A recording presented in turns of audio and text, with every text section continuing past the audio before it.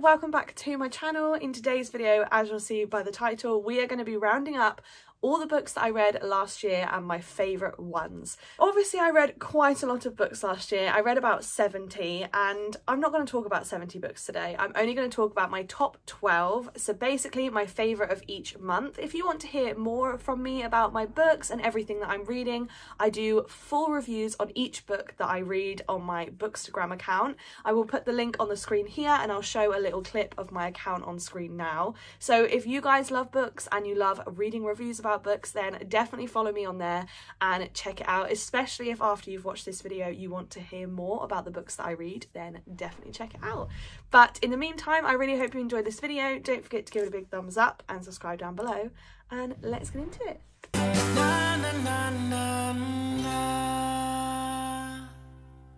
Yes, let's get straight in there with our first book, which is January 2021.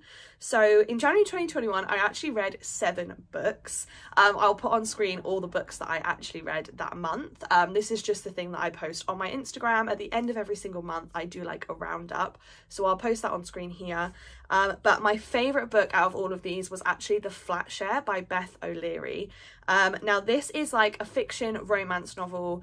It was like my favourite book at the start of the year. Fee needs a cheap flat and fast. Leon works nights and needs cash. Their friends think they're crazy, but it's the perfect solution.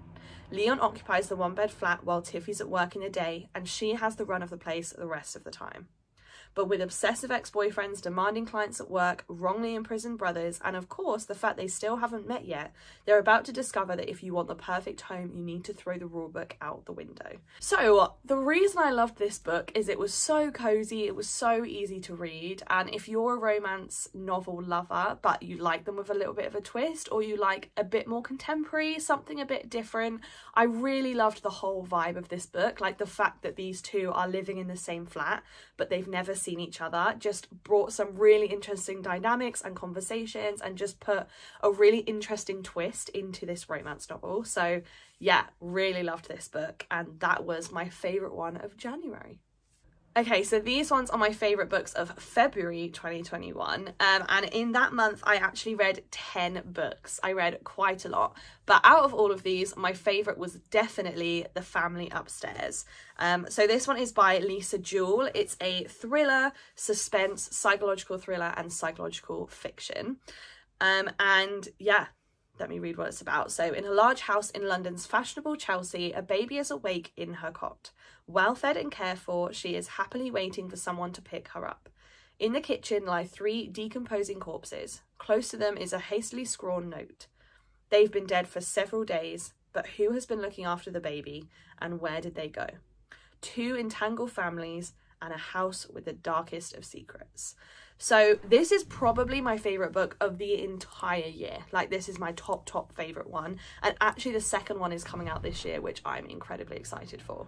But this book just kept you guessing, so many twists and turns, and it just really dug into like the family history, all the things that have been going on in the past. It kind of flipped back and forth to like present day. It followed lots of storylines of different characters within the book. It just had so much depth to it and like so much information, and it just made it so exciting to read, and it was a huge page turner. So highly recommend this book. Okay, so then we move on to March 2021. So March I read 5 books.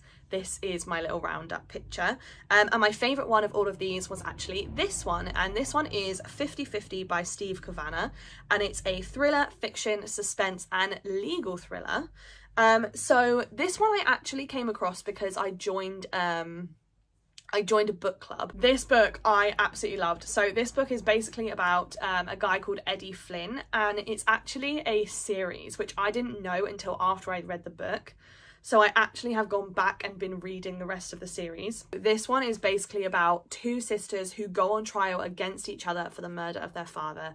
And one of them did it, one of them didn't, but they're both saying it's the other person. So Eddie Flynn is basically a lawyer, and his job is to represent one of the sisters and prove that they are innocent even if he's not sure if they are. And this was such an interesting book. So many twists and turns. You're constantly guessing the whole way. Like, the whole way through, I'm like, it's Alexandra. No, it's Sophia. No, it's Alexandra. No, it's Sophia. No, it's Alexandra. Like, I was flipping the whole time because it's literally 50-50 chance. And the ending was absolutely brilliant. So if you love books like that, where it keeps you guessing, they're real page turners, it's quite fast paced. Yeah.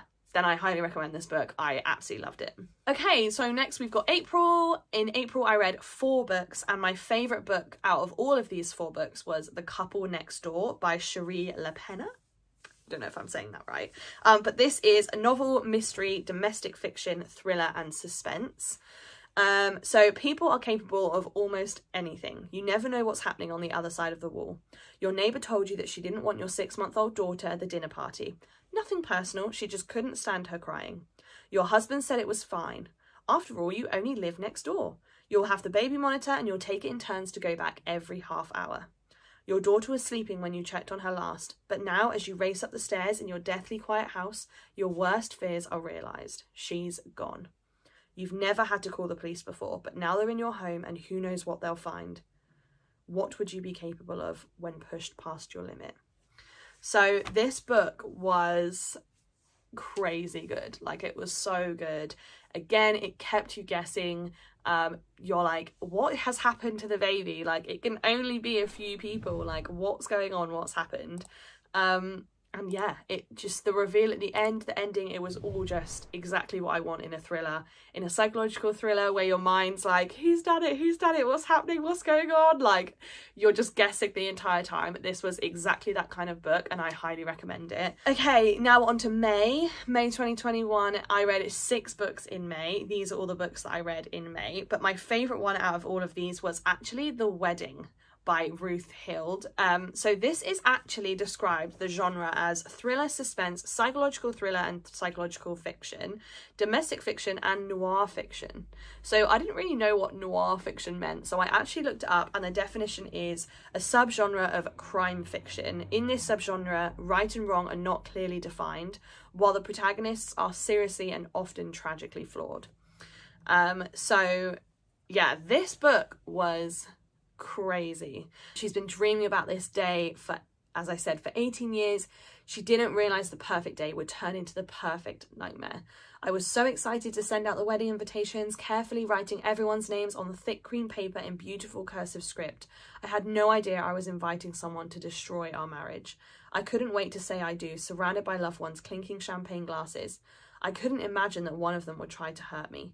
It was meant to be the first day of the rest of our lives, and I never thought it would be the end of my life as I knew it.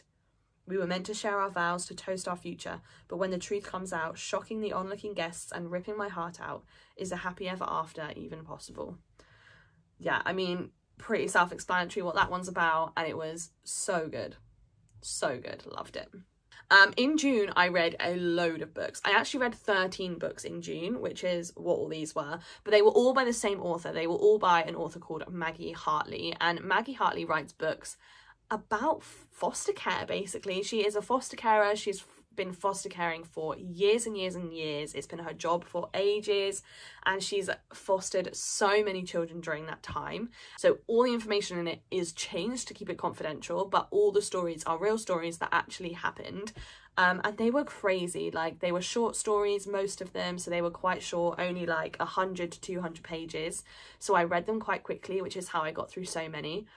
But oh my goodness, they were heartbreaking, they were beautiful. Like, reading about the foster care system was also really crazy. So yeah, I'm just going to read the genre of this and then move on, because I could say so much about this one, but I'm not going to. So my favourite one out of all of these was actually Denied a Mummy.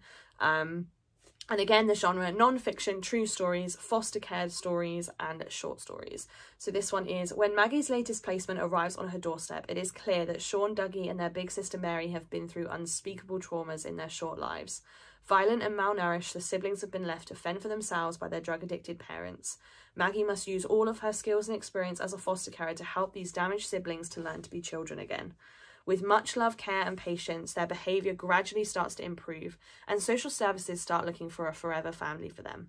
But alarm bells start to ring when Maggie meets the couple who've been matched to adopt the siblings. It's clear that they're looking for the perfect ready-made family, and they're not going to get it with these vulnerable brothers and sister. Despite raising her concerns to the social workers, Maggie is powerless to prevent the adoption from going ahead, and she must put aside her own fears to help the siblings settle in with their new parents. But she can't shake the feeling of dread as she waves them goodbye. A few months later, Maggie's worst nightmares come true when she learns that the children have been handed back to the care of social services following the breakdown of the adoption. Maggie must fight to get the children returned to her, but is it too late to undo the damage that has been done? Oh my gosh, like, if you have a heart for foster care, or you're interested in foster care or anything like that, I highly recommend reading these books, because they just give you such an insight into the system, into how it works, into the kind of children that go into the system, and it's just heartbreaking. But yeah, that, like, I would say half of these books that I read, I cry, like actually cry reading them. They're so sad, some of them. But yeah, I mean, it's real life, and as heartbreaking as it is to read it, it's also so interesting, like, just to see how they work. But yeah, moving on swiftly. July 2021 here, I read 4 books, but my favourite out of these was actually The Mothers by Sarah J. Norton. It's a thriller, mystery, psychological thriller and psychological fiction. 5 women, they meet at their NCT group. The only thing they have in common is they are all pregnant. 5 secrets. 3 years later, they are all good friends. Aren't they? 1 missing husband. Now the police have come knocking. Someone knows something. But the trouble with secrets is that someone always tells. So yeah, really loved this book. Again, it kept you guessing who did it, kind of thing. And these women, like, it follows the story of each of them. So it's, and I love books like this. I love books where it's like a different, like, perspective throughout the whole book. Yeah, I just loved this book, loved it. So interesting, it kept me guessing, I was hooked, and it was a real page turner. August 2021, I read 3 books in August, and my favourite was The Silent Patient by Alex Michaelides. I don't know how you say that, but this is quite a popular book. It's a thriller, novel, mystery, suspense, psychological thriller and psychological fiction, and I saw this book everywhere, even all over Instagram, in the shops, like advertised on Amazon. Like, I literally saw this book everywhere. So I was like, I'm gonna read it, I'm gonna give it a go. So it was in my wish list for ages. I finally purchased it, and yeah, I really enjoyed it. It was really good. So this one is about Alicia Berenson's life is seemingly perfect. A famous painter married to an in-demand fashion photographer. She lives in a grand house with big windows overlooking a park in one of London's most desirable areas. One evening, her husband Gabriel returns home late from a fashion shoot, and Alicia shoots him 5 times in the face and then never speaks another word. Alicia's refusal to talk or give any kind of explanation turns a domestic tragedy into something far grander, a mystery that captures the public imagination and casts Alicia into notoriety. The price of her art skyrockets, and she, the silent patient, is hidden away from the tabloids and spotlight at the Grove, a secure forensic unit in North London. Theo Faber is a criminal psychotherapist who has waited a long time for the opportunity to work with Alicia. His determination to get her to talk and unravel the mystery of why she shot her husband takes him down a twisting path into his own motivations, a search for the truth that threatens to consume him. Yeah, this book was crazy. It was quite dark, it was quite mysterious, it was quite shocking, but yeah, it just kept you guessing. It was such a page turner. And yeah, really enjoyed it. So September 2021, I actually read 2 books, but one of them I didn't finish, so technically I only finished one of them. My favourite, obviously, the only book I read, the other one I didn't finish, was The Defence by Steve Cavanagh. Again, a thriller, fiction, suspense, legal thriller. So this is the first book in the Eddie Flynn series. So if you remember back at the start of the video, I talked about a book called 50/50. So this book is the first book in his series. It'd been in my wish list for ages. It finally dropped down to a price I was happy to pay. So I got it, and this is what it's about. Eddie Flynn used to be a con artist. Then he became a lawyer. Turned out the two weren't that different. It's been over a year since Eddie vowed never to set foot in a courtroom again, but now he doesn't have a choice.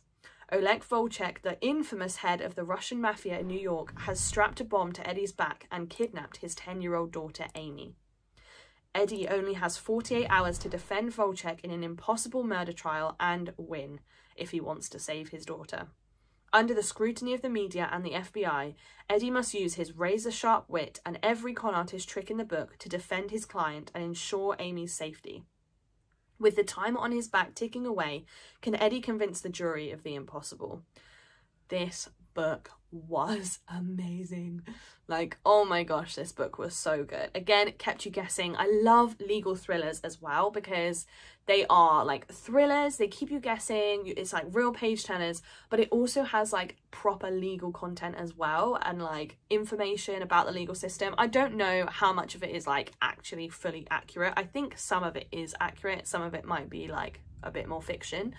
But yeah, it just makes the book so much more interesting, like seeing all the legal side of things and reading about that as well.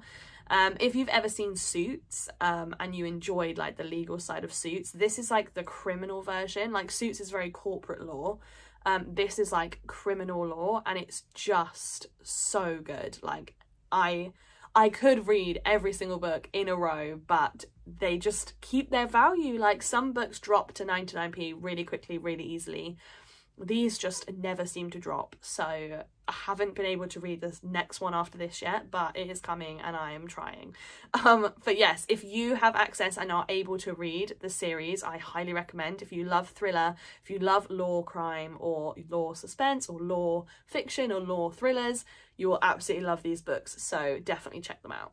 Okay, October, I read one book. This was my roundup, and this book obviously was my favourite because it's the only one I read. And this was Snowflakes Over the Starfish Cafe by Jessica Redland, and it's a romance novel, a humour, contemporary romance and domestic fiction.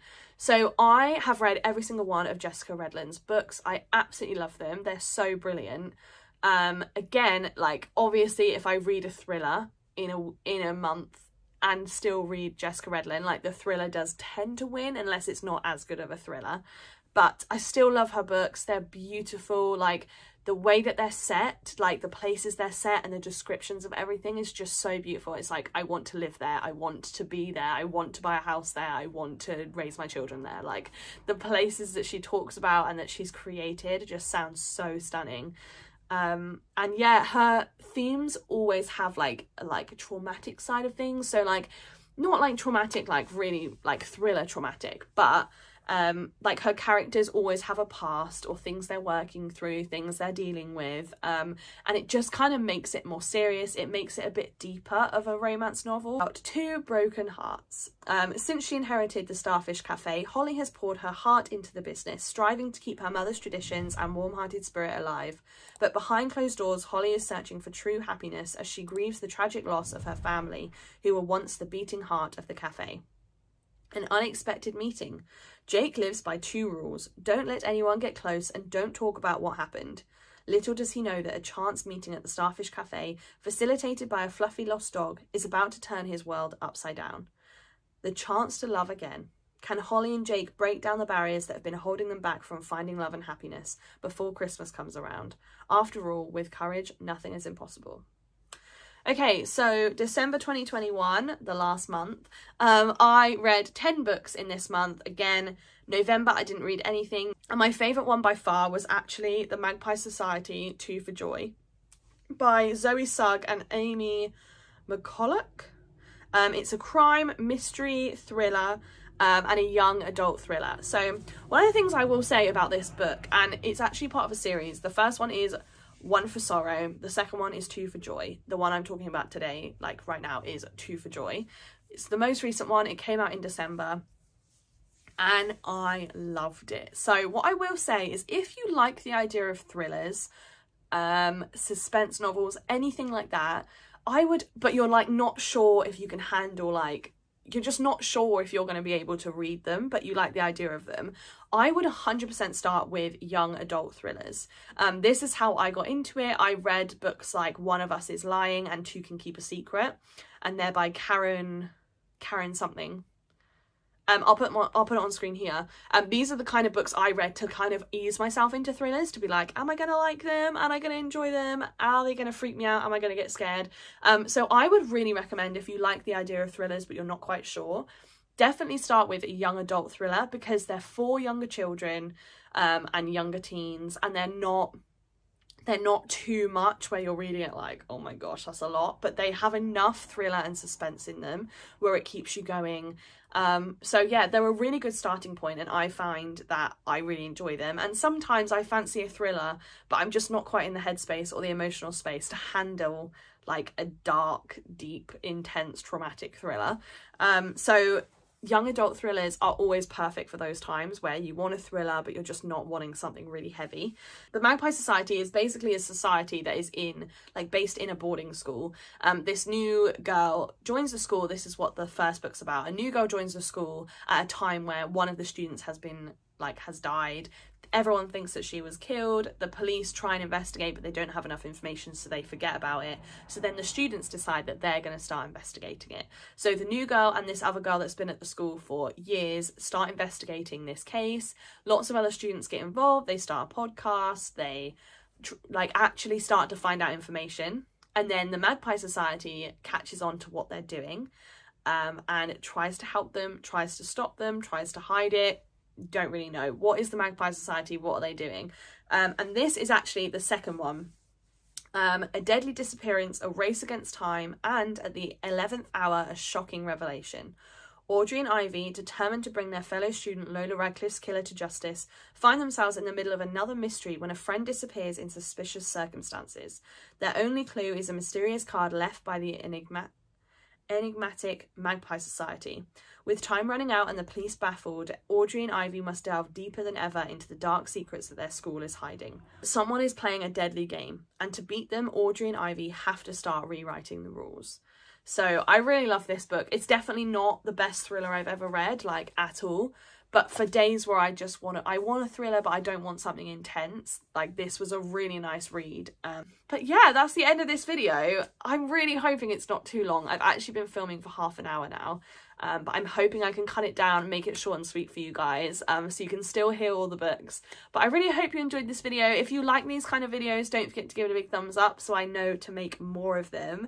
And definitely, if you haven't already, come and follow me on my Bookstagram. I will again show my Bookstagram page here so that you can have a look and see if you like it. If you like the look of it and you want to follow me on there, then definitely do come over and check it out. I post a review of every single book that I read, so it's really great content on there and I'm really proud of it, so definitely check it out. But yeah, I really hope you enjoyed this video. Don't forget to give it a big thumbs up and subscribe down below, and I'll see you in my next one. Bye guys.